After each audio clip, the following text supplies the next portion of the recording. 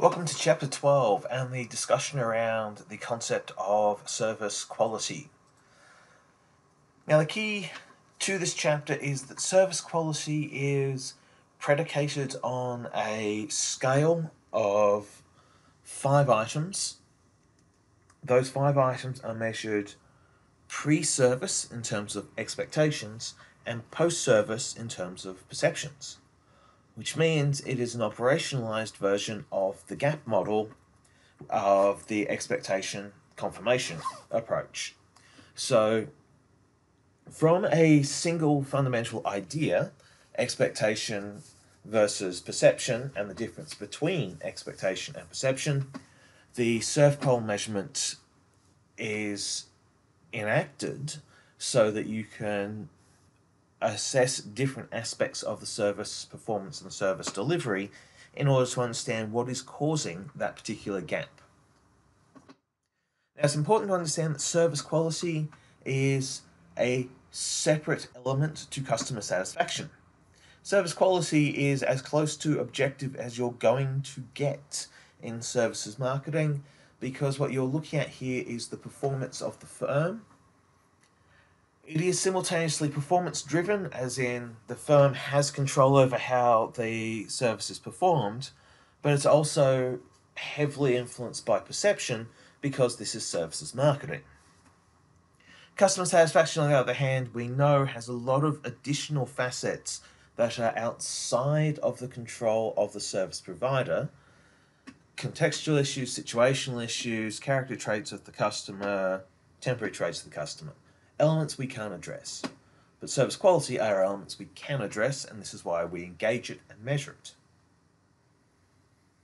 So the question that you also need to be considering as we're going through this is one of whether customer satisfaction creates a perception of service quality, or service quality leads to customer satisfaction.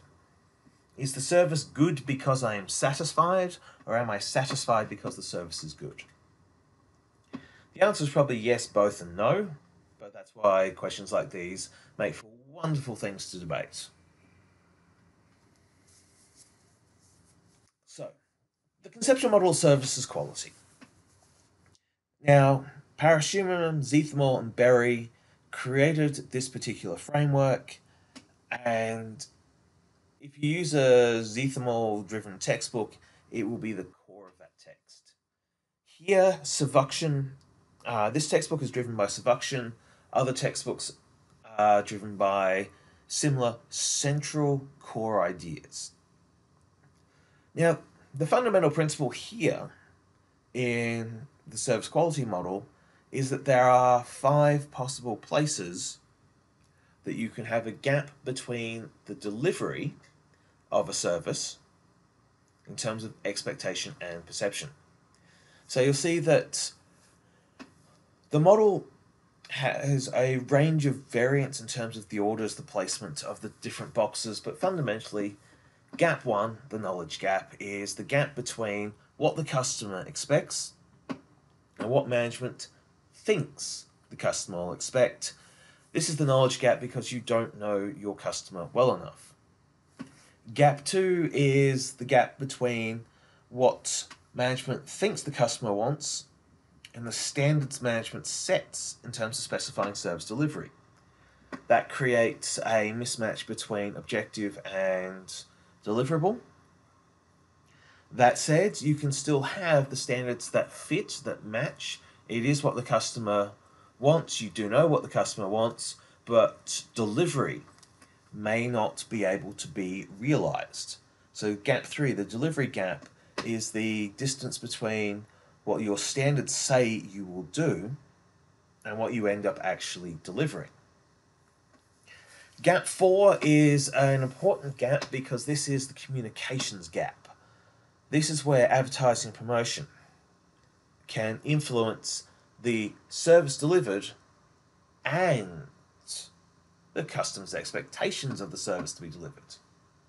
And the final element here is the gap between the perception and the expectation, gap 5. Now, in some models, that gap does not make an appearance. Some versions of this is 4-gap, 5-gap. There are variants to the theme, and this is also why citation and footnoting is important, is that if you cite this model at 5 gaps and someone else is using the 4-gap model, it's vitally important that you are able to recognize, oh hey, we're talking about the same thing, we're just using different versions of it. So let's go gap by gap on this one. Top of the line here, knowledge gap. Now, this requires solutions to the knowledge gap require market research. We think about elements where the boundary spanners are knowing what the customer's needs are, but are unable to communicate that up to management. And management themselves being empowered to act on feedback from the front lines in order to deliver a change to the product quality, change to the value of the product. Gap 2 of the model is the standards gap. Now, the standards gap is where you're going to see the separation between what management thinks that the customer wants and the standards that they set in order to deliver that.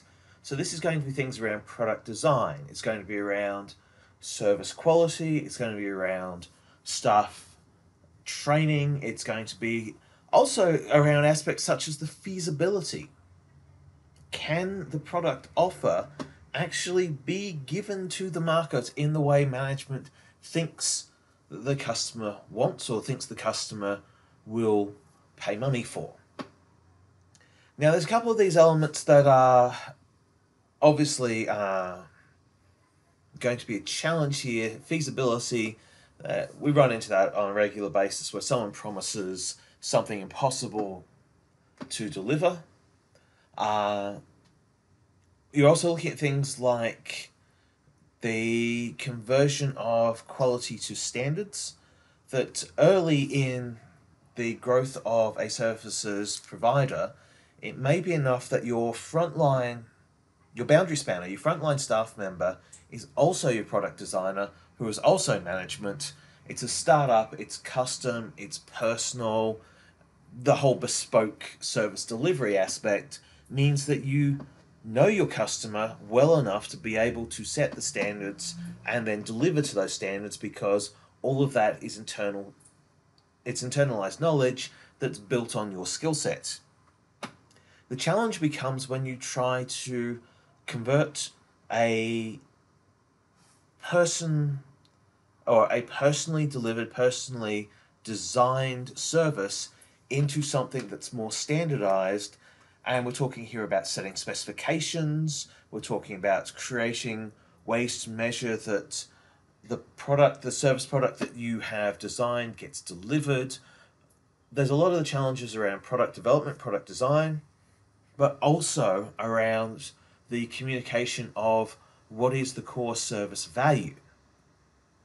If you think about this, particularly from the idea of the 3 attributes, the search attribute based service is going to be the easiest to communicate to a staff member, because it's going to have the most overt features, because they are observable, searchable, predictable.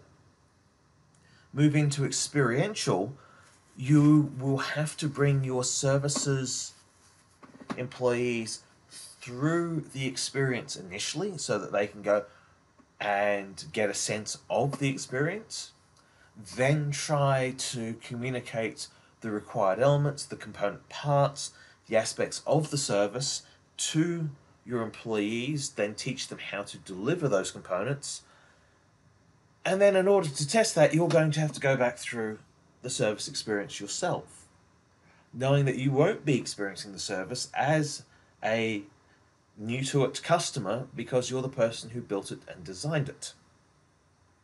Finally, we get up to experiential services, and boy, teaching experiential services is strange enough, because experiential services, the service consumer doesn't know whether the service has been good or bad and doesn't have the skills to evaluate the service. So in one sense, it's possible that the credence-based service product can never be delivered as in training as a credence event, because the people who will have the skills to evaluate it are the people who have created the product and are delivering the product. So credence, experiential based, and search attributes, all of these aspects that make it difficult to communicate a service to a customer will also influence the creation of the standards and the communication of the standards between management and employee in terms of delivering the customer service.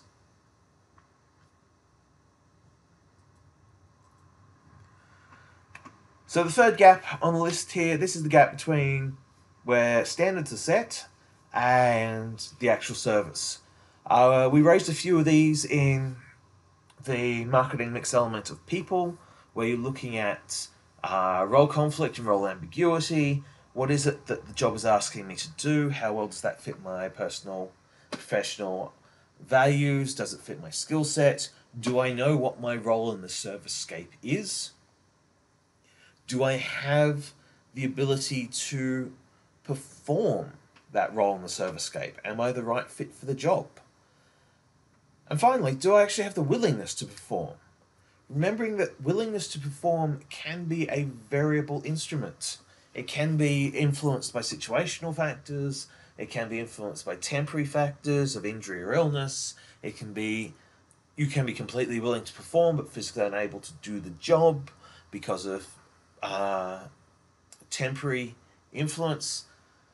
So some of the delivery factors, if we go back also then look at the service scape, approach avoidant behavior in the service scape, we look at the service quality frameworks. Employees are because employees are humans in skill-based environments, the facets and factors that will influence someone's consumption of a service can also impact on their ability, an individual's ability to deliver the service. If the service scape is non-conducive to service delivery, that's going to pose a challenge for customer and client and provider. So one of the things in Delivery Gap is to be looking at how do the conditions, how does the service scape influence, how does the temporary conditions under which the customer operates, and also if it's a temporary condition for the customer and it has an approach avoidance impact, it's a permanent condition for the employee on approach avoid. So these are facets you've got to look into, and this is why services is a holistic event, because theories and frameworks from earlier in early chapters come back and engage and connect up into these later models. The communications gap. Now this one's interesting, particularly now in the rise of social media, Instagram, Facebook, YouTube. You can have people live stream, live blog their service encounter. But the question then becomes, if you are streaming a service encounter, will the communications gap arise from the experience, the vicarious experience versus actualized experience? We do know that there are problems in communicating services because they're intangible, inconsistent, inseparable, particularly experiential based services.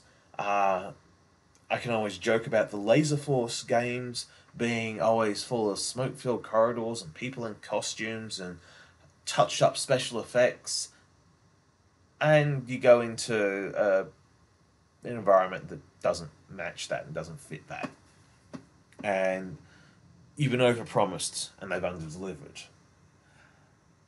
So one of the challenges you're looking to address here is you've got to balance between making a promise of this is a sort of possible experience you might get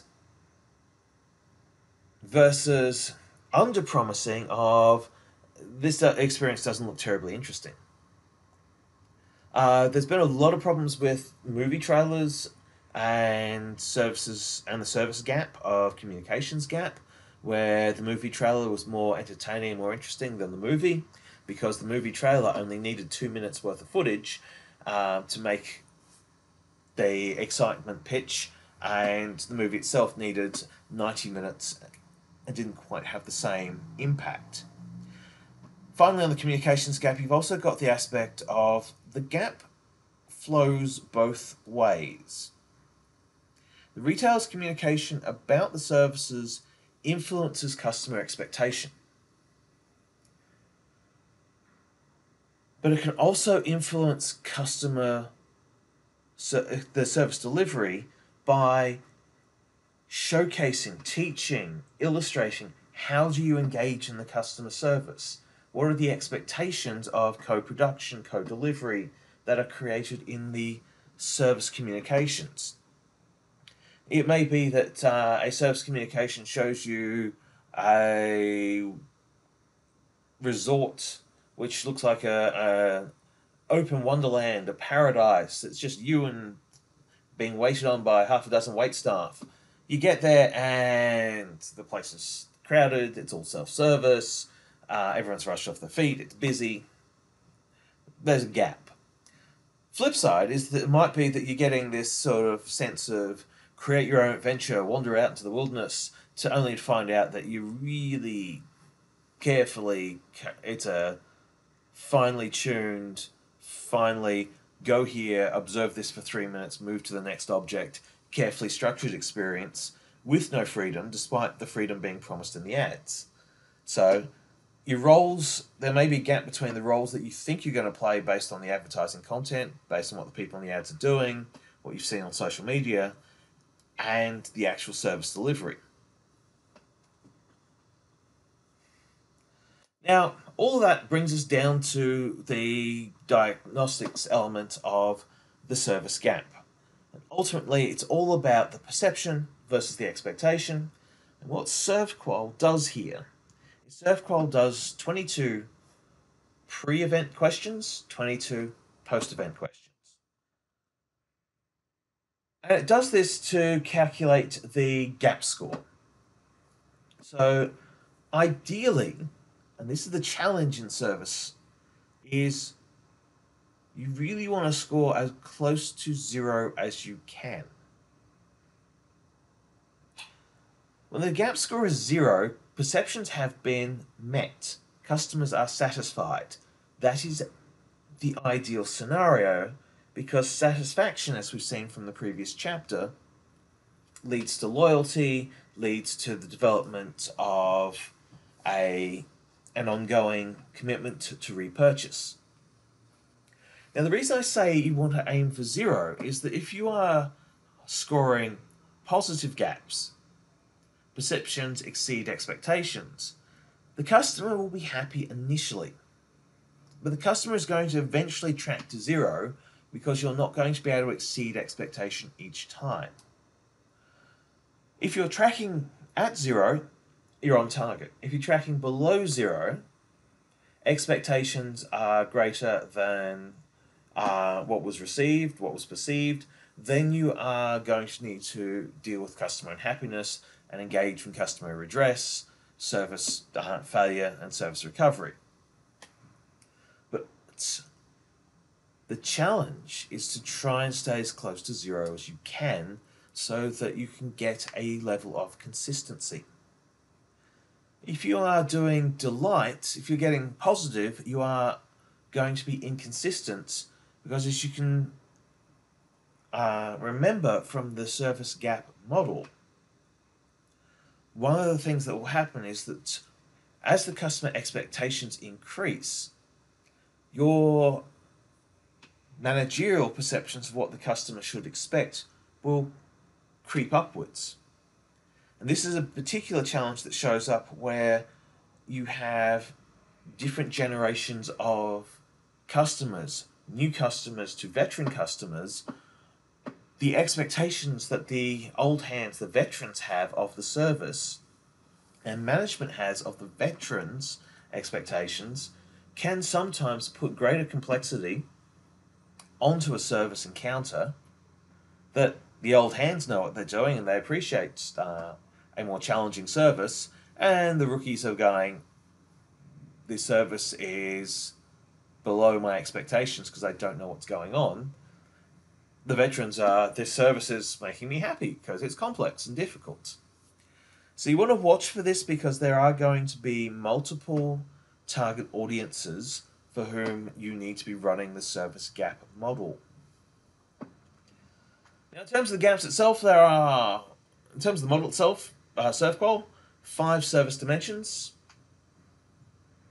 Now, this is variously described. Occasionally, it's called RATA, where it's reliability, assurance, tangible, empathy, responsiveness. We're going to talk about one. We're going to showcase one of the scales. All the scales are in the slide deck, but we're going to look at one of the scales just to discuss it briefly. And this is the idea of reliability. Give you your framework here. Reliability expectations, E5 to E9. Then reliability perceptions, P5 to P9. Not all these questions are obviously going to have easy to answer elements. Like, the other question you've got to be asking yourself here is, what score below 5 is a customer going to give? Strongly agree to strongly disagree. Strongly disagree to strongly agree. Where strongly agree is 5 and strongly disagree is 1. When excellent companies keep a promise to do something by a certain time, they will do so. 5? 5? 5? Who's going to say, yeah, look, excellent companies will perform the service right the first time? 3. Mildly agree, neutral, strongly disagree.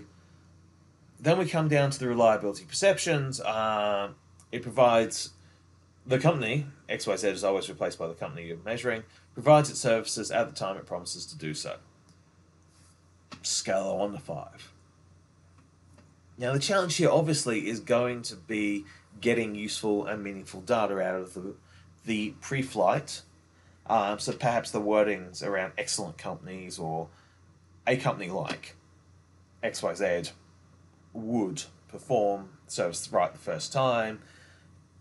XYZ performed the service right the first time. So there are criticisms of the ServQual scaling, and there have been alternatives such as ServPerf, Service Performance Scale, and other scales have been developed. But this is basically to give you an idea of how to do an ideal versus an actual. Now, the other thing about the ServQual is it is 44 items, and given how people can fade out on a 6-item scale, it's challenging. Some of the aspects to ServQual, the 5 dimensions, depending on how you're running it and what your stats you run on it, you may find that some of the factors don't load or do load. There are those aspects of replication. But here's a solid fundamental opening gambit in terms of understanding how something works. The final thing on the ServQual is it's one instrument. It shouldn't be used, it's like the Net Promoter Score. If you use it as the single universal gospel, it's going to fail you because it's not the right tool for that. You are still going to need the service itself, the RATA measures, how they tie back to the service gaps. But you're also going to need to do things like service blueprint audits to make certain the service process works. You're going to need to engage your boundary spanners and your frontline staff to gain knowledge from them as to service quality. What is failing? What's the immediate feedback from the customers? What needs work? What is being delivered well? What has to be improvised, modified for delivery? ServQual alone doesn't get the job done. Alright, so the last thing I want to talk about here is basically tying back to some stuff from market research, a little bit of stuff out of consumer behavior as well. How do we capture service quality information? I'm just going to briefly talk to the bullet points. Soliciting complaints, high risk. You are asking your customer to think about negative things, uh, but it also can be a positive in terms of you can bring a customer team in to say, what can we do differently? What can we do better? After sales surveys, basically everyone who's bought a service or consumed a service recently and given out a mobile number has probably had a call 3 to 7 days later of, "Hi, just touching base to see how satisfied you are with our product." If you've dined at Grilled, you're less than a third of the way through your burger. Sometimes you haven't even had a chance to pick your hamburger up, and someone will be scooting past going, "Hi, is that everything from your order? How's the burger going?" It's like, the burger is stationary. The burger is fine. Uh, all of these things are qualitative.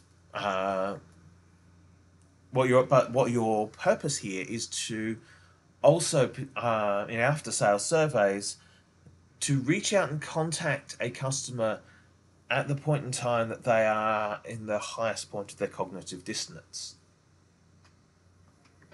Similarly, other data collection points, the interviews, surveys, focus groups, again, standard methodology for marketers.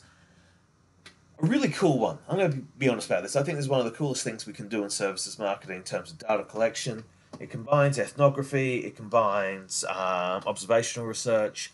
The mystery shopper, where a researcher goes to the service provider as a service client and then experiences the service, but also documents aspects of the process, particularly around, say, service gap element of delivery standards, of delivery protocols, of other experiences of other customers, of being the other customer. So there's a whole lot of stuff you can learn from mystery shopping. It's also, if you want to do your own service market research on your rivals and you're not that well known to your rival organizations, mystery shopping's the way to go. Employee surveys as well. One of the big things about services is it's skill-based, knowledge-based, and your frontline staff will learn things that are important to you. So you need a means to capture that information to ensure that as they are delivering the actual service, if there are standards that are problems that are difficult to uphold, or customers hold expectations above the standards that are set, delivery gap, standards gap, and knowledge gap can often be resolved by engaging your employees as data sources. Also, checking in with your employees and finding out things can bring up new product options, new product opportunities. In services, the employee is incredibly valuable as a member of the organization, as a source of knowledge, so they should be engaged. You should be wanting to retain them, pay them, and trust them to get the job done, and also get that information from them. Final thing is looking at, basically, this is benchmarking, this is external analysis, this is checking that areas of market need have been identified and you're dealing with them. Now, final areas that we want to look about this is in the service information systems. One of the biggest ones is to listen. If the customer perceives a problem, there is a problem, or there is the wrong customer. One of the facets in here is that this is very customer-centric, customer-focused, without considering the strategic choice of, do you want that member of the public as one of your clients? So switching back over to Seduction for a moment, these might be the other customers who you need to address, deal with, or boot off the service. Yes, you've listened to this person, but their complaints are not valid, and even if their complaint is valid, you don't care because you don't want to deliver the service that they want provided. So that's fair, but you've got to make it a strategic and tactical, proactive decision to go, this customer is not the customer we want, we're going to get rid of them. Our last element is, in terms of quality, reliability is one of the most important elements of the RATA framework. If you are reliable, you are cashing in consistency. You are delivering what you promise. You can be completely inconsistent, as in a highly custom, highly flexible, highly adaptive service that reliably does that. So it's not a complete contrast, but reliability is customer can get from you the thing that you promise. So the last components here, service design in terms of perception of quality. There will be some stuff around service recovery a bit later. Uh, Essentially, because it's a human interaction, all the rules of human interactions, fair play, equity, equality, and justice apply in service. If somebody in an and also this is where it's very important that you can determine tiers of customer engagement, because if somebody is sitting in your service and they feel that they're being treated differently or badly, and they feel that they've paid the same price or more, they are going to be resentful and mistrustful because they don't think the service has been fair. At the same time, all of us who've flown economy class can look at first class and go, you are not being treated the same as us, you are not being treated as we are being treated, but that's fair because you've paid the price of a small car to be sitting in that seat. So if there is a structure where fair play can be seen to be even strated and stratified, it's still the customers will regard it as fair treatment if they can recognize the difference of customer class. And finally, we drag in a little bit of leadership theory from over in management, some teamwork from management as well, and some stuff from HR. So, as I said, this is a holistic subject area that draws on a range of influences, not just the core marketing theories, but also management, HR, and leadership. And that's the ServQual service quality GAPS model, RATA framework, and means of gathering service information.